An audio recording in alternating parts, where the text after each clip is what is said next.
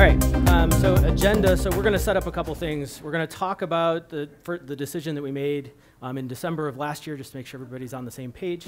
Then we're going to talk about what our goals were, and we did our own retrospective, and then how we got to our own lessons learned and what we were going to share with you. And then at the end, I'm going to try my best to save time for Q&A. But before we get started, Omid wasn't able to be here today, and he wanted to share a quick word with you, so we had him do this fun recording, and hopefully everybody can hear this and the AV all works. Eric, thanks for the opportunity to introduce this session.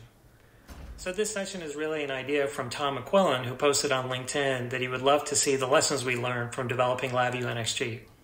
What you're about to see is a version of an internal review we did of this project, the lessons we learned, and how we're applying those lessons going forward. Now, I'm disappointed I won't be there to hear your comments directly, but I encourage you to share your feedback and comments with the NI team, and I look forward to reading about them after the event. Eric, back to you. Thank you, Omid. All right, so just make sure we're all on the same page. We announced back in Q4 of 2020 that we were releasing the last version of LabVIEW NXG January, which we did earlier this year. We are continuing forward with a large amount of the NXG platform technology, which we'll talk about here today, including things like the LabVIEW NXG web module, which we've now renamed to the G Web Development Software. That will continue on. We'll continue the rest of the platform that was built on that same NXG stack, so Instrument Studio, which you heard about earlier today, FlexLogger, the digital pattern editor, and we'll be pulling some of that technology actually back into LabVIEW, and there'll be questions about that later on in the session. So just want to make sure everybody heard that message at some point before you showed up here at this session today, right? Yeah, okay, great. All right, so now, look at the goals that we had for doing the retrospective. So as they were introducing this, yeah, LabVIEW NXG was a big project for us. And it had a lot of lessons learned to be gathered from it. And we wanted to make sure that we understood what were the key issues and the challenges that we had throughout the lifespan of the product. It was a big window of time, which we'll talk about. Then we wanted to make sure that we talk about how do we prevent ourselves from falling into some of the pitfalls that we fell into, and how do we apply a lot of the lessons learned going forward? Because there were really good things that we did and learned in that LabVIEW NXG project. Maybe not the product itself, but a lot of the things that we put in to make the product work. Okay? And then sharing the experience and learning, not just within our own organization, because not everybody at NI works on all the projects that we build, right? So just because there was a lot of lessons learned for the LabVIEW NXG team doesn't mean that everybody else at NI understood those. So we wanted to make sure that we could share that as a broader lessons learned throughout the company. But then, as Omid just said, we wanted to make sure that we could share that with a broader audience as well, because a lot of the things we learned are situations that you might run into in the work that you do with your own customers, and we wanted to make sure that we could share that learning too, because we thought that was important that you take something away from this. And so in the nature of those two things, we're going to set up a couple of things. So one, just as a reminder of the broad window of timeline that we're talking about for NI, we started doing a large amount of the evaluation all the way back in 2007. Okay, so we're talking about things from 2007 up till 2020 is the window of time I'm covering now for what we did a retrospective on. That's a really big window of time. The approach that we took, all right, so internally what we did was you asked anybody who had ever done any type of interaction with LabVIEW NXG, give us all the feedback that you have, the good, the bad, the ugly, all of it. And then, anybody used Mural as a technology? All right, so all my NI team has used Mural, a couple of people external. If you haven't, this is a really cool web technology. It's like the Post-it notes, except it's all in the cloud, and you just throw Post-it notes everywhere. So we brainstormed a whole bunch of stuff. Just show us all the things that you want to make sure that we get covered in this retrospective. And then we tried to group these into different ways of learning. We went across the spectrum. This was everything from our sales team to our development team to the marketing and engagement team. We really tried to make sure that we covered all the bases. In the end, we tried to distill all of what we had learned down, and we ended up with 17 key takeaways. In 45 minutes, there's no possible chance that I can cover that broad of a window of time, much less the 17 key takeaways, so I'm going to talk about 4 of them today, and they all fit into one of these 3 categories of process, strategy, and technical implementation. All right, so my high-level takeaways, I've got 4 things that I'm going to talk about. We're going to go back and forth between all of these and understand that none of them is an island. They don't exist by themselves. They all actually interact with each other. So you're going to hear me mention these all over the place, even when I'm focused on one of the other topics. So one topic is the ability to listen more, right? The next one is the ability to solicit for feedback and actually understand what feedback you're being given. A third category we lovingly called acknowledging reality. A lot of the presentations that you guys heard today, Brian's in particular, I was paying very deep impact to a lot of the feedback that you were covering here, because sometimes you just have to acknowledge reality, and that means you got to go back and question things that you've previously treated as being true. And then this last one is a focus on sustainable technical investment. And those words are really important. When we get to that section, I'll explain what I mean by sustainable technical investment. All right, so we're going to start out with listening more. So this is a big one for us. Let's start out with easy things. Some of you saw this one this morning. As soon as we started talking about NXG, these comments came up, both internal and external to the company, of like, wait, but Joel said we should never do these things. This is one of the very key tenets. Never just start over again. It's a terrible idea. Yes, we all acknowledge that we'd read that article, and sometimes you pay attention to pieces of it and not to others. And even Joel fell into this category, which is the second one. I think you need to see both of these articles, and you need to understand the window of time between them. So after Joel did this article, 6 years later, his company actually started all over again on a piece of technology. When he was asked later, but you said never do this, he said, okay, there's two key things that we learned that I'm going to clarify of. It's sometimes okay to do this, which is why you then ask the question of like, well, is it okay to start over? Yes, but there's some things you should think about. So this one is actually 6 lessons learned from people who started over, and sometimes that works out. And when you distill down, well, what works, there's 2 things. One, they didn't try to rebuild exactly the same product they had. They might be trying to solve the same problem. So there might be a lot of customer overlap, and they're trying to solve similar challenges, but they were actually building a different product, right? And the second one is they didn't then sunset their existing product, right? For those of you who had talked to us about what we're doing for LabVIEW and NXG, we were trying to do both of those things. We're trying to reinvent the wheel and replace the existing project and add some new stuff to it. I mean, it was a lot of and, and it just kind of grew. All right, so at the time when we were starting this, NI was proceeding on an inside-out pursuit of platform replacement. We were actually looking at things that didn't work very well in LabVIEW and saying, how can we fix that? And we were doing it from inside the company, all right? When you're looking inside the company and you're trying to make a platform replacement, one of the things that always comes up is the Osborne effect. Everybody know what the Osborne effect is? No, I see a lot of people shaking heads, so I'll explain the Osborne effect. The Osborne effect is what happens to companies like this, the Osborne computer, which is what it's named for, Sega Dreamcast. There's lots of examples. If you Google Osborne effect later on, you'll see this. What it means is a company announces ahead of time that they're building a next generation product. It's going to replace the thing that's already out there. They're doing that to try to drum up excitement, right? We're like, hey, yay, there's this new thing coming, cool. What actually ends up happening is people stop buying the current product because they're expecting the next product to come out, and the company blows up, okay? So it's a bad thing, and lots of companies look at that and say, well, sometimes I still want to do that work. I need to replace the product, but I don't want to have the negative impact of all my customers going away. So what do? You don't tell people about the new thing that you're building. So that big window time that we had, we didn't tell people. We weren't talking about what we were doing, we were just doing it. And that's the inside-out approach. We were thinking about what we needed to do, not talking to other people about what they needed. If you fast forward in time, later in the project, so that's 2010's mentality, this is 2016's mentality, so just to give you 2 windows of time. Anybody in this picture actually in this room right now? So I realized what the group is. All right, so this is a CLA summit, right? At one of our CLA summits, this is NI, this is our corporate headquarters building. We brought in a bunch of people and started showing them, here's what we're building. And why did we do that? In this group, this is some of our most trusted audience. We're specifically selecting you and saying, we want your feedback because we want you to help us make this thing successful. And we need your input to do that. That is an outside-in philosophy. And that is driving a whole lot of NI's business. So when you later say, why did things change? This was part of what we were doing. If you look at NI today, we have a very different model. In your session that you were just talking about, that we were showing how the BUs were formed, right? So we have these business units looking at things. That is all part of an outside end, trying to better understand what our customers are doing and making sure that that's part of the workflow that you're doing. Not trying to do everything ourselves and not just sealing ourselves inside a bubble, right? Also part of this outside in philosophy, who can tell me, we did this big announcement in 2019, who can tell me what are the 3 tenets that NI promoted about our business? What do we say about ourselves? We are, I'll give you the first one, we are bold. What's the second one? Kind. What's the third one? Connectors, bold, kind connectors. We were not talking about any of those 3 things, and we were trying to redefine how NI did things. What we were trying to do at that time, people didn't understand. Let me explain what we were doing.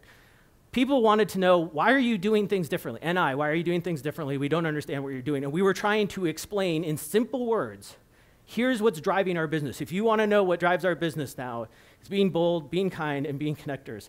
And the inside-out philosophy breaks 2 of those fundamentally, right? It is not being bold, which includes being accountable for what we're doing. We were trying to build everything under the sun and then replace an existing product. That's not being bold. That's actually just doing a replacement. And we were not being connectors. We didn't engage anybody in the discussion. We were just doing what we needed to do. Now, that's not the same as saying we didn't have conversations about it. We have smart people at the company, but we weren't engaging our customers in the discussion. All right, so then the other part that you can look at is like LabVIEW's focus. Well, from an outside in, back in 2006, anybody remember that picture from NI Week? Do you remember what we called it? This is like how long-termers, do you remember what, Dr. T talked about this one on stage, it had a name. What did we call that thing? Remember it rotated, that disc on top looks like something, what?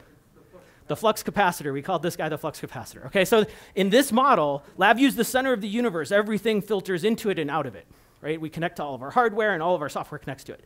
That's great. From an inside-out perspective, it simplifies how NI would do business. Everything goes to LabVIEW. But it's terrible from an outside-in. What are we talking about now? What are the features that are now in LabVIEW? Python integration. We're integrating with MATLAB. We're integrating with C++. I mean, we're looking from an outside-in saying, LabVIEW, it's great that LabVIEW can do all these things, but LabVIEW is not the center of the universe. You're working on these systems. You're building systems of stuff, and systems aren't designed just by using LabVIEW.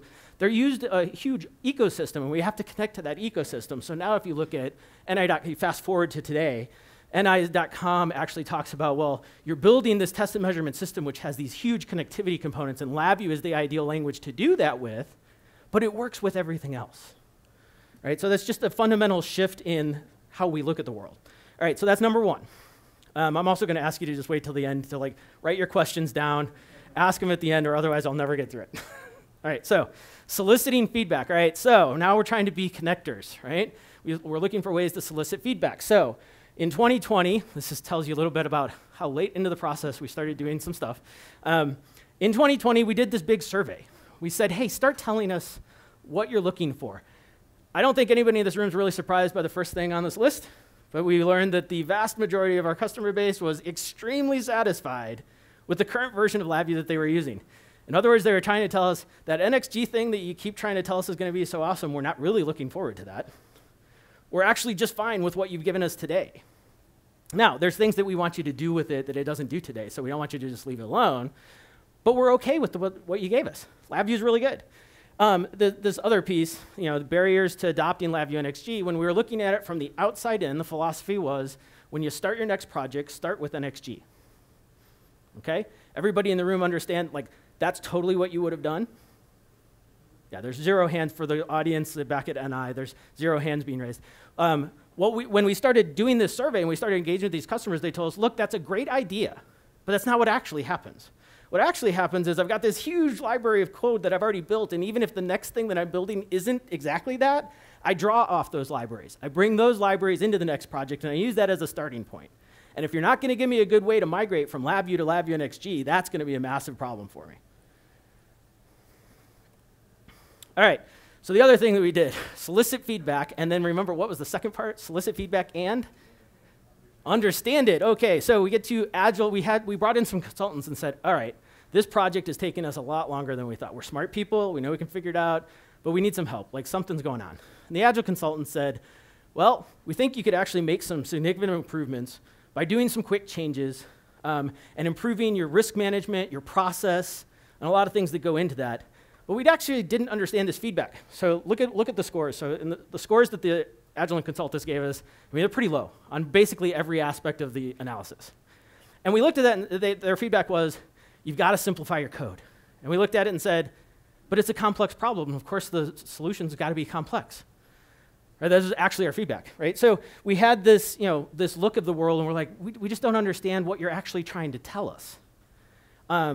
And that, I'll come back to this slide, but this one was really important because once we did start understanding this, we started making a lot of changes. So it's not that we didn't ask for feedback in this case, we just didn't understand what we were being told. All right, this last piece that talks about seeking feedback. At the time, inside NI, the team working on the project, this was not a speak up culture. This was a, we're getting this done, put your nose to the grindstone and do it. That doesn't work inside the company just like it didn't work outside the company, right? You actually have to ask the people who are working on the project, how is this going? And once we started embracing a speak up culture, which the current management team heavily influenced our ability to do, right? They came in and we made a lot of changes. And they basically said, look, you have to tell us what's going on so we can actually address the problems, because otherwise sometimes we're blind to the problems that are going on. So we had to embrace a speak up and tell us what's going on technology, which now pervades our entire development team. Right? We changed the way we do development at NI. Okay, this last category that I'm going to talk about, sorry, this is the third of 4 categories I'm going to talk about, acknowledging reality. All right, so things that we were doing, Brian had this cool presentation which talked about like, it was a good idea, but in the end that was not quite accurate. We were looking for ways to metric and determine success. We realized this project was going on for a while, it was taking us time. We said, okay, well, what kinds of ways can we use to metric it? Well, the initial ones we used is, we're shipping products based on it, right? We ship things like DAC Express and the LabVIEW comms. Anybody in here use LabVIEW comms? LabVIEW Communication Design Suite? No? Not very, like a handful, okay. So we shipped those things, and they were out in the marketplace and they were being used, but we weren't doing, there wasn't a full circle review of that being done. Yeah, we shipped it, but people who were using it were trying to give us feedback, and we weren't hearing the feedback they were giving us, right? So we needed to complete the circuit on listening to feedback and acknowledge the reality. Just because we were shipping products doesn't mean the product was actually in good shape. And then the last thing that's on here that's really important, we were prioritizing certain things over others. In this case, we were prioritizing feature velocity, and we were sacrificing the code quality and the architecture to get it. Right? Where there were very stiff demands on get this thing done, get it shipped, get it going. And because we were doing it as a platform replacement, we had a pretty good idea of what we needed to build. It has to do everything that LabVIEW can do, and then a whole bunch of other stuff. I mean, that's what we were saying. It has to do everything LabVIEW can do, and then it has to do some other stuff. And it has to do it different than LabVIEW is doing it. And so we were, in the name of trying to complete the platform and make it comparable with what LabVIEW could do, we were sacrificing other stuff and building up technical debt. All of these pieces are what I'm about to talk about next. All right, so one of the things that we were doing is if we were spinning our wheels and we were trying to get everything based on the schedule, we were struggling with understanding what our velocity was. Right? We didn't have good metrics around like how much work are we getting done, why is the schedule changing? And so we started implementing, instead of these high-level swags, we started implementing person quarters of work. And we got really good at estimating person quarters of work, especially for things that we were doing in the near term. So things that we're doing in the next year, we can now pretty well define this is how much work we're going to get done. We moved from, when we started, it was build NXG, which is this gigantic, huge thing, which anybody who's ever worked on a large-scale project knows the first thing you should do with that is break it up. You can't possibly define like the large-scale thing. You got to break it up into pieces. And even a company the size of NI, with the experience that we have, we could still fall into that pit. And we did. And so one of the things that we started getting better at was making sure that we defined this velocity that we could work at, and then we're executing to the velocity. And then the last thing that we did that was like ignoring parts of reality is we would look at what needed to be done from the feature aspect, but the other piece of what needed to be looked at is everything else, like the tech debt that we were creating. We didn't have a way of classifying what the tech debt looked like. We had bugs that we were filing, but we weren't including that in the work we were getting done. So sometimes we would add more features and not address the bugs that we already knew about. Whereas the part that we've done today, so like this last slide is, well, how have we changed? And this next slide is like one of my favorite things ever, and I'm going to credit JR, he's on the call here. There was a lot of people that went into building these views, but JR kind of forced us to look at it and say, okay, we've got to get better at like driving the cars down. We have to be honest about the work that we still have left, which means we can't know that we have this giant backlog of bugs and say that everything's healthy. So we have these donuts now, and we show how much work are we putting in for each cycle that we work on that goes into bugs, features, tech debt, and other stuff, right? So we are honest and upfront, and we constantly update these things. And we track the project based on the whole picture, not just how many features have we done, but how much work are we doing and how healthy is the product, right? And then the other part is we have to do that on a cyclical basis, so we now have a very predictable schedule. Virtually the entire software stack at NI and a lot of the hardware products. And somebody online may give me a comment later, which you guys can tell me if they're typing in, if all of R&D, but most of R&D is driven by these cycles where we try to line up all of our work. And it's kind of like the train leaving the station now. We know when work needs to get done. If it doesn't get done, it'll roll into the next cycle and it's fine. But we're trying to make sure that the product is healthy on a very predictable basis. All right, so this last category that I'm getting to, which, oh wow, I'm doing good. All right, focus on sustainable, I'll have lots of time for Q&A then, that's fantastic. Focusing on sustainable technical investments. All right, so there was a bunch of things in this category. Oh, that doesn't show up so well on the slide. Well, the things, I'm only focusing on 3 of the ones that are on this slide. They are the architectural simplicity, the technical debt, and the code quality. Later on, if you all want like a more in-depth analysis, I can go into in pretty good detail on a lot of these. And we may do a completely different session for the GLA. That's one of the questions that I have for you, like how should we change this presentation up? But we're going to cover these 3 as being particularly impactful. So remember that this entire category is sustainable technical investment, right? So what does that mean? I mentioned the Agile consultants coming in earlier and giving us feedback. We got that feedback 2013. We started understanding it later. 2016, 2017, we started actually understanding what they were really talking about. They said, reduce complexity, and we said, but it's a complex problem. We have a complex solution to solve a complex problem. We don't understand the problem. What they were actually saying is, you're making every problem really hard. You're focusing on every little detail, and you're trying to do everything perfectly, and all your solutions are just massively complicated, and then you're building up this technical debt and not bringing it back down as you make changes. So that leads to like, well, we have an abstraction problem. We actually need to go back and look at how do we solve a complex problem without making a complex solution. All right, so when it requires, architectural simplicity requires maintenance, so this is maintenance, architectural evolution. Do this, anybody know what that animal is? That's an antelope, it's a springhorn antelope. And this is cheetah, all right. Relationship between these 2 animals?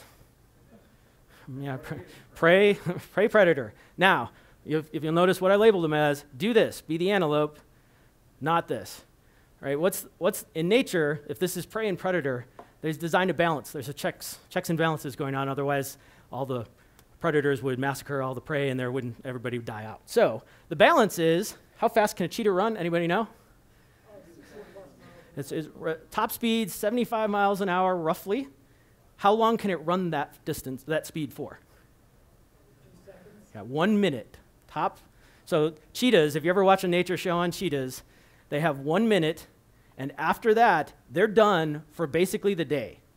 Like, that's it. At full sprint, that's as fast as they can go. How fast can its prey, the antelope, run?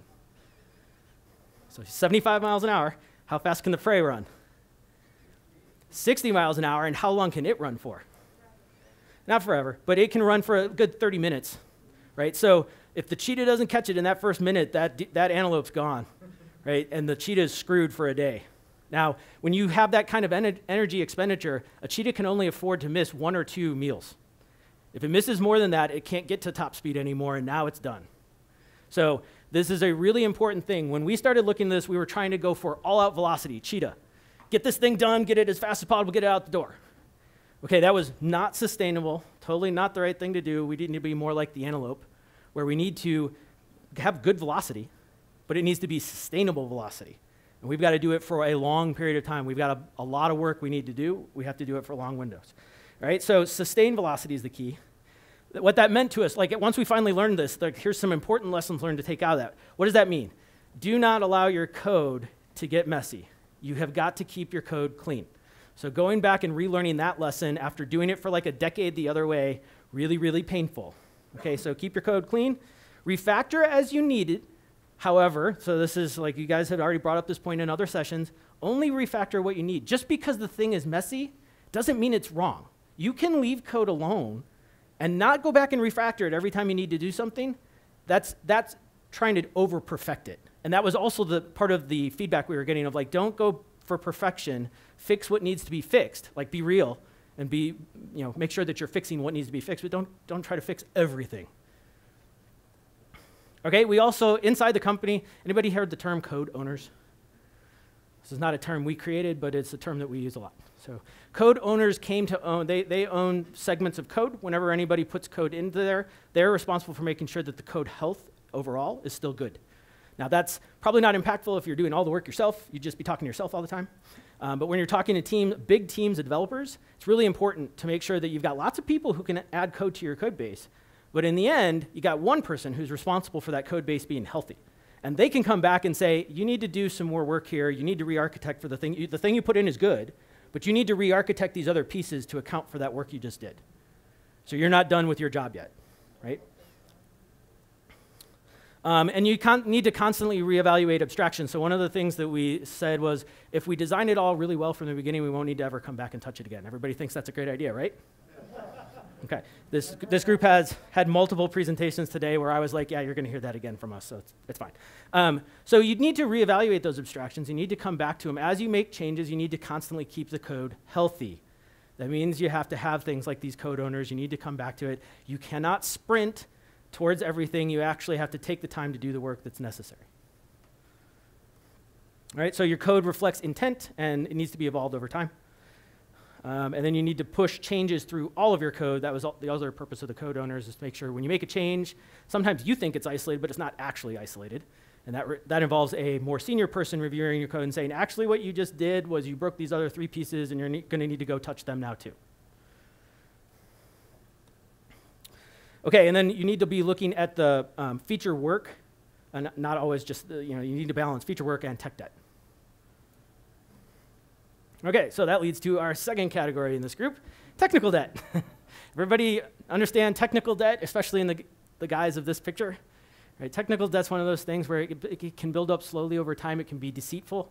It doesn't look like anything big, but over time it becomes unmanageable until you can't move anymore, right? The mule's up in the air. That's unfortunate. All right, so this is how we describe technical debt. I don't understand why it takes you so long to add a window, but the house is just all beat up, like there's no place to put a window. So first I got to go fix the house, and then I can tell you how to add a window. Right? So schedule, when we started, I mentioned this before, schedule was the sole priority. Keep everything on schedule, sacrifice anything at all to get it, and that's okay. But what we learned, and it's not like this is a new lesson, but what we learned and then relearned, to go fast, you actually have to go well. That means doing maintenance on your code. So you can't allow the technical debt to build up. Okay, and then at the end of the day, what you're targeting is the outcome, not the code itself. So make sure that you're focusing on the things that will have the biggest impact. So this was, again, feedback from the consultant of, you don't need to fix everything. You need to fix the things that need to be fixed. So we started thinking like, well, what things will impact my future velocity? If something's going to impact my ability to make future changes, that's probably something I need to change. If this thing is ugly, but it really doesn't cause me any problems going on, why not just leave it alone? I mean, there's a little bit, okay, everybody in the room will understand this next time. There's a little bit of us that wants to say, but it's ugly. I want it to be pretty. I want it to be best code it can be. I get it, but fight that part of you. Ask some more questions before you decide, like, I got to go fix everything. All right? Make an honest evaluation. So this is like the ignoring reality component, right, of make sure that you're saving time to do tech debt work. Make sure that you're saving time to go address bugs. There was a point in time where I showed that donut, and like 90% of that donut would have been feature work, and we would have been like, yes, that's awesome, we're making this great velocity. But in the meantime, we were hiding the fact that we were building up this big technical debt, and we weren't addressing all these bugs. And the real donut should have looked like, this is we're doing terrible this quarter. We should have done something different than what we did. All right? And then some examples, some concrete examples just over time. In 2011, we had, I don't know how many people were like, anybody come and see LabVIEW NXG in the 2011 kind of time frame? Yeah, Jim's probably like, yeah, Jeremy. All right, so at that time, one of the things that I thought was cool about LabVIEW NXG is we said, hey, look, we're going to have this public API.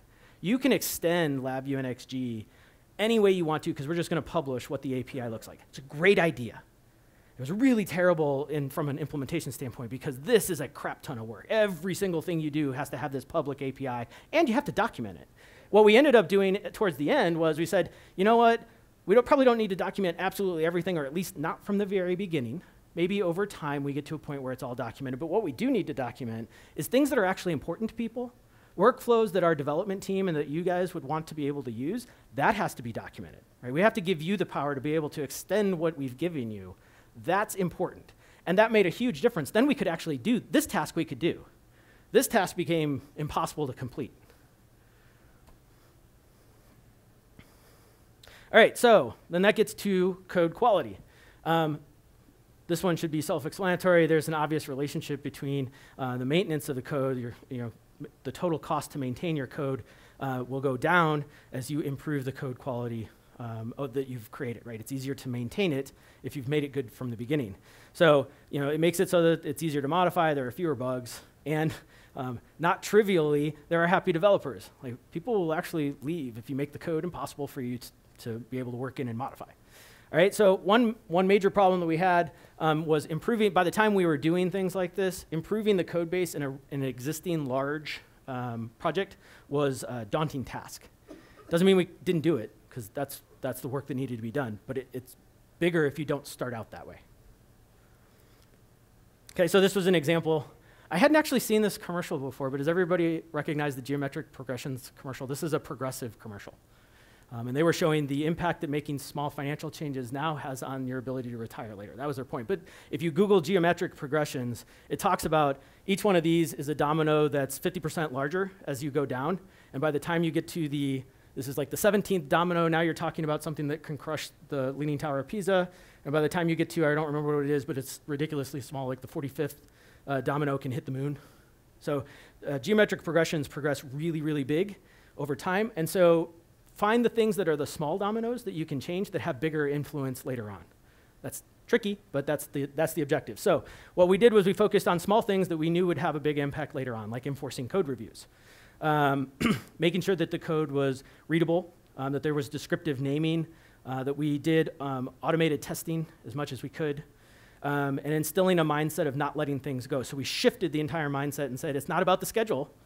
Now it's about code quality, and we have to be able to go back and do things. And the results of that, I thought they were surprising, because going back and working on the same code that you've already worked on, that gets boring for developers. It's more exciting to work on new features.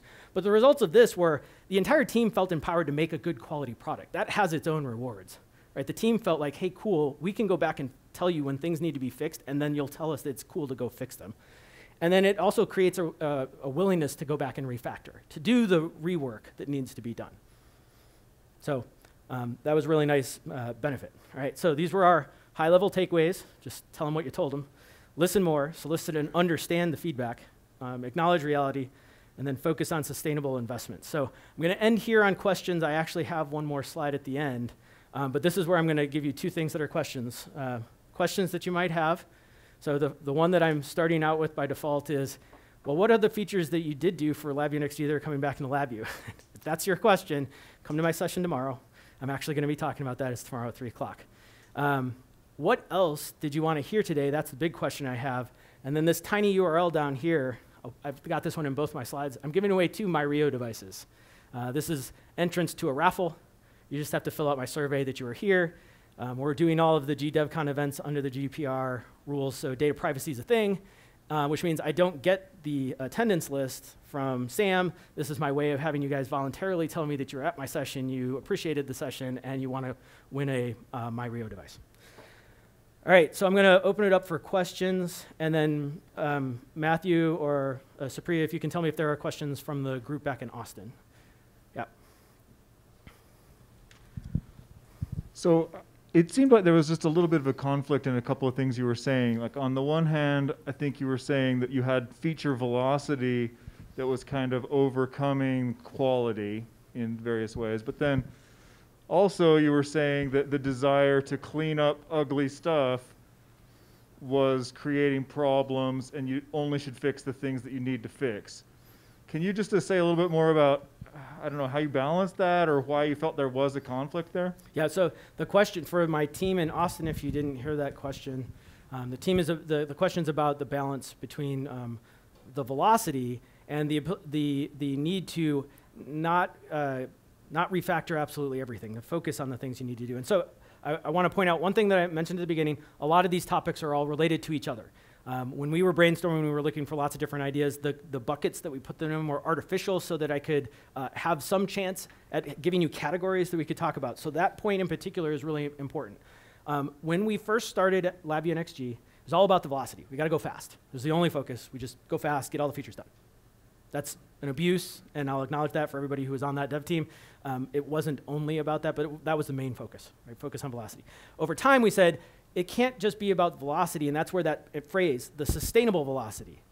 If we'd have started from the beginning saying sustainable velocity, what we would have done is say, okay, sustainable velocity means I got to keep the code healthy. So I can't just go fast. I have to go fast, but I have to balance that against keep the code healthy and do rework when it needs to be done. But I can't just I can't go all the way to the other extreme of like only focus on the code quality and make everything perfect. That's too far the other direction. It's a balance between the two. You have to go fast as a sustainable velocity, but you also have to balance that against the health of the code, and you need to do both. So you got to balance the two things against each other. And if there's a comment from the team at NI, okay. Yep, there's lots of hands, Brian. Or Jim, whoever's got the microphone. I've got a microphone. Okay, Jim has the microphone. So I was curious to what extent you've solicited feedback from the community about why NXG failed and in the post-mortem process. So the current post-mortem that you just saw, Jim's question was about have we solicited from the community on why LabVIEW NXG failed? And the answer to that right now is that's why I'm here. So we're starting with the solicit from feedback from here, but we had to start with here's what we've done inside NI to give you a starting, like here's a foundation to work from. So I fully expect for us to then translate that into discussions like this one, which you heard in Omid's answer at the beginning. We wanted to start with community events like this one. Like as an example, we didn't do this session when we did NI Connect earlier this year, which was our replacement for NI Week, right? We intentionally said we could do a session there, but we're not. We're going to do these sessions starting at the community events that are going to happen later on in the year. Okay, yeah, thanks for that answer. The kind of the follow-up, and I'm willing to wait, I'm curious how the lessons learned are carried forward, and I know tomorrow you're going to give a presentation on like what's next for LabVIEW. And so like the thought / care about for me was how can we, the community, get our feedback about lessons learned from NXG so that NI can also learn from us in terms of its decisions about how to move forward with LabVIEW. Yeah, okay, so Jim's question, just for the NI team, is how do we make sure that the community's feedback is getting into NI so that we continue that forward? You will see me do that so I think it's a good plant question, and I've got money for you later for making sure to cover that. Tomorrow's session is going to cover that in spades, but you heard the way Omid introduced this session, like he's looking forward to the dev team. He runs the dev team. The dev team is looking forward to hearing your feedback from the NI team that's here. So part of our job for being at this event, other than just being the sponsor, being one of the sponsors, is to collect feedback on this session, on other things that we have. And so we're very explicitly saying, give us the feedback now. I talked about that. We need to listen, right? Listen more was one of the things that we took away from that. And this is our engagement of, okay, let us share with you everything that we know internally, and then have you share with us everything you're willing to anyway about what we need to hear from externally. That's part of the outside in versus inside out mentality. Does that answer your question, Jim? Yeah, and I guess if you're requesting feedback, if there's a specific set of questions or perspectives related to NXG and our experience or why we think it failed, Yeah. and where should we send that? So We can just grab you in the elevator. I'm gonna load this slide. Yeah, right. I'm not gonna go that far, Jim. But I am in this hotel. You can ambush me lots of places here. All right, so I'm going to give you this last one up at the top. This is my, if you've ever used Poll Everywhere, It's a technology I'm going to use extensively tomorrow, so this is my good first attempt at using this. In this poll everywhere, I've asked you very explicitly, tell me about this session. Was it a good thing? Like, first of all, can I get a show of hands? Are you guys glad we did this session? Okay, 100%. Cool. All right, so then I ask for feedback on, like, what else could we tell you? What did you not hear that you wanted to hear? Or what discussions do we need to start that we haven't started? Like, it starts the same way that we started it at NI, which is give us all the feedback, all the things, all your bases belong to us. Give us all the feedback, and then we will come back and look at, all right, how do we, like, synthesize that down, and then help us iterate on this?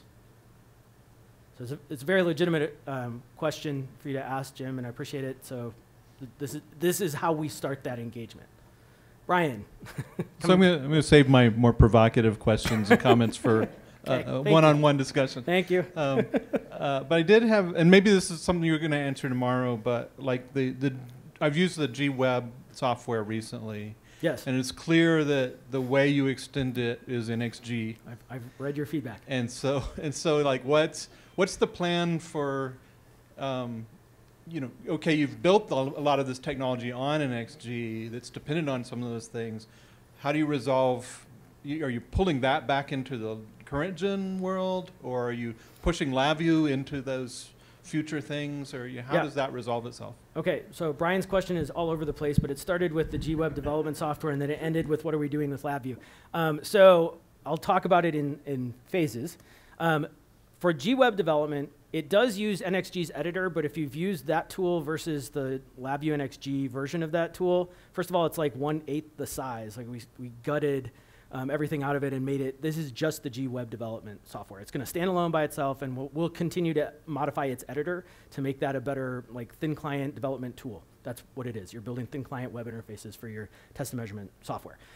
Over time, that will become better integrated with LabVIEW and with the other parts of our software platform. So it's also looking at it from, remember I talked about like old NI, the center of the universe is LabVIEW and everything will go through it. New NI, LabVIEW is important for doing test and measurement applications, but it actually is part of a larger ecosystem, and you're going to see us expand and include that larger ecosystem too, right? So now for the last part of your question was, I think, very specifically about like what other pieces of LabVIEW next year we're going to pull back into LabVIEW. I have a question about that engagement tomorrow. I encourage everybody to come talk to me about your thoughts on that, but we're going to spend the entirety of whatever that question is, it's question 7 in my list, talking about it as you guys answer it. You can see that this software actually shows me there's people already logging in and filling out the survey.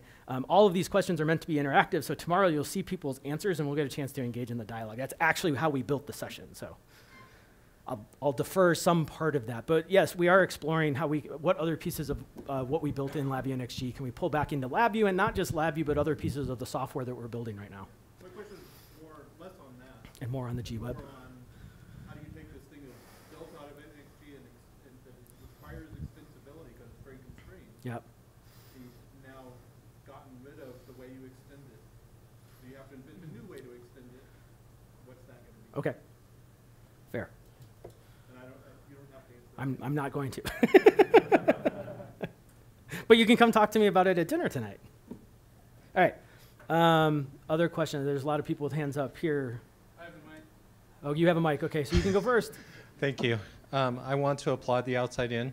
It would have been very easy to just let this go down the memory hole. Thank you.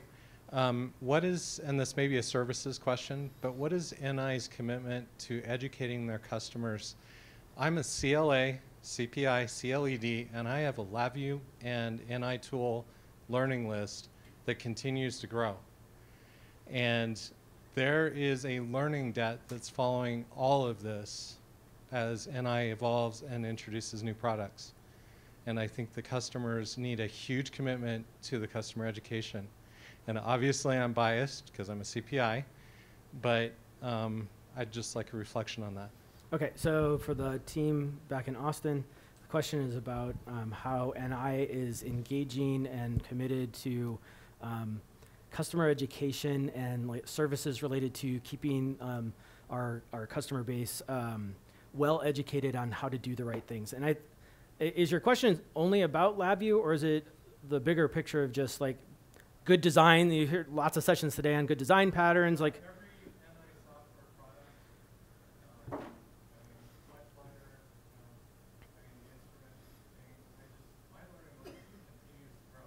Okay, so, okay, right, this is certified instructor. I'm just saying, there's an expansive universe of things that there is to learn, and I enjoy that process, but it can be overwhelming to students. And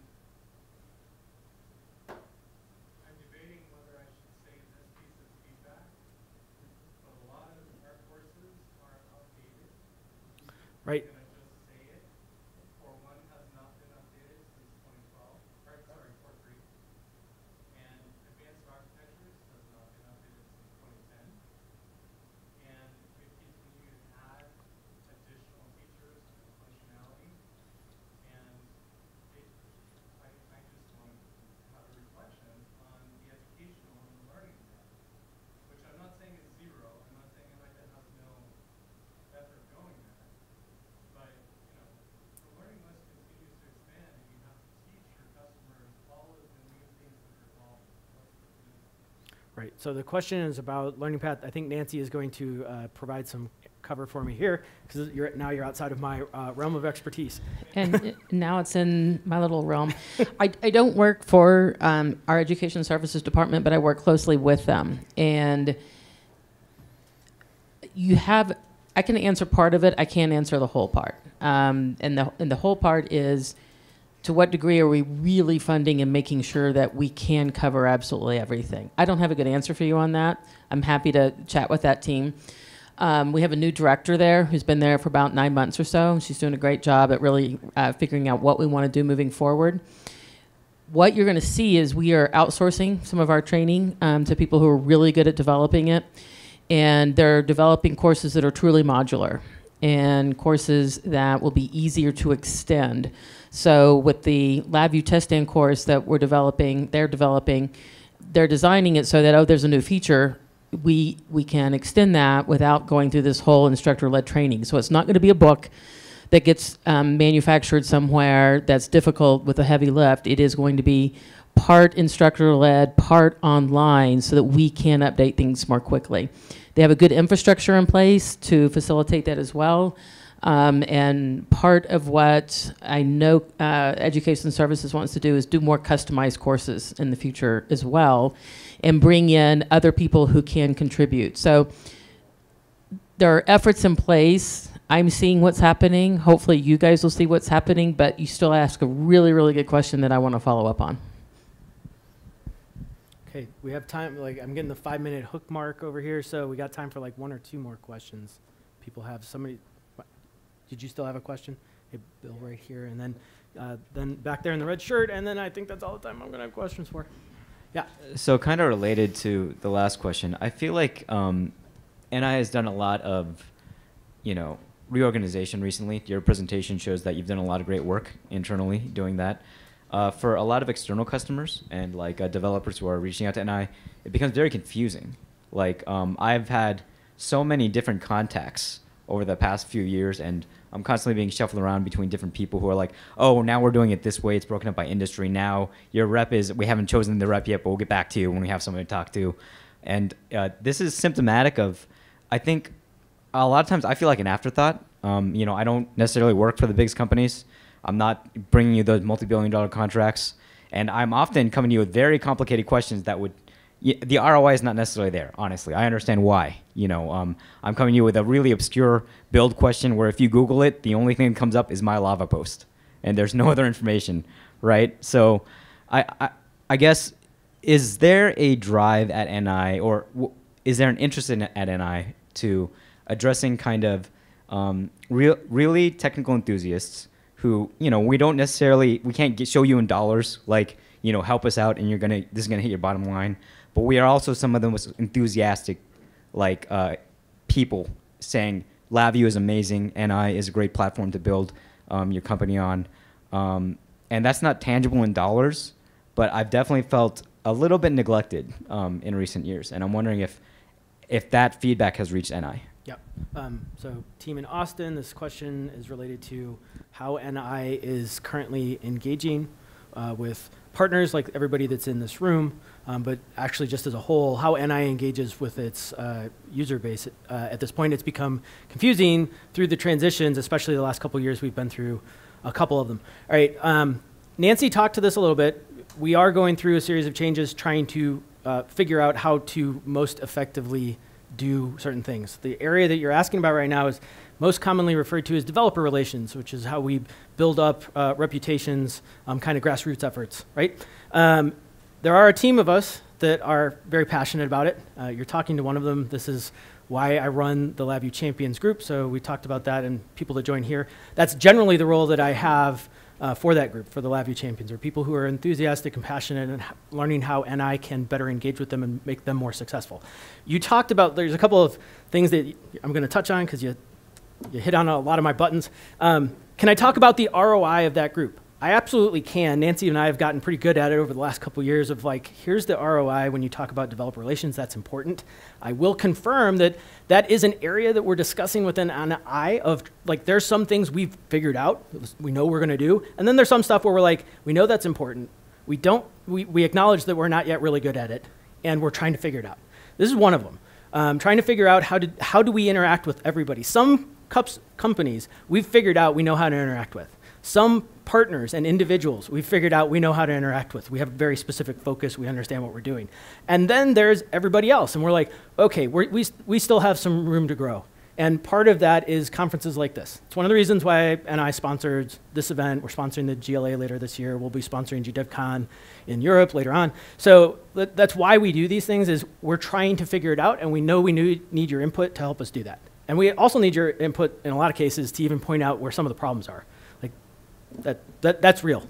But we're happy to engage. Everybody here that's got an NI badge, raise your hand. This team would love to talk to you at any point during this conference while you're here. Okay? That's it.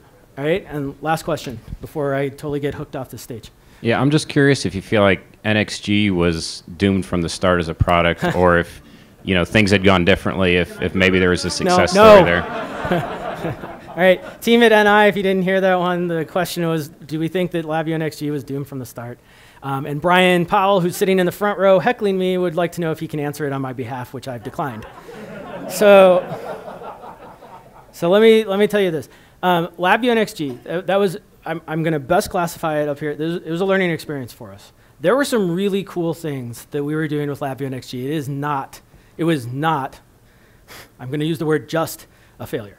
It failed, and we acknowledged that by doing sessions like that. Here's a lesson learned. We actually killed the product, but there was a lot of good stuff that we learned there. There's a lot of good process stuff. I talked about it in here, and that absolutely we're continuing. That's going to drive how we do all of our development going forward, and it makes us much more efficient.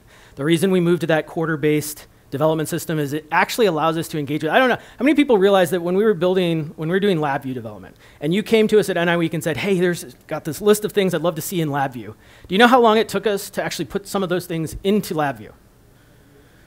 Yeah, years in some case, but the earliest we could do it was at least a year and a half, because here's how the schedule used to work. NI Week was in August. We'd already committed to all of our work through the end of the year and for part of next year. So we couldn't even think about what we would do until after that point, which means it's like 2 whole releases before we could do that work, unless you're Darren, in which case you just sneak it in anyway and nobody notices, right? So you can all thank Darren, all the thanks that you gave to Darren, he always did stuff like that. But, so we changed the process and said, look, that's ridiculous. We have to be able to listen to people when they give us feedback, like at this session, and then immediately apply that. And that's cycle-based. I don't commit to work except on those cycle boundaries. So if you give me feedback now, the worst point, like the longest window of time before I could actually take action on it, is only a 6-month window.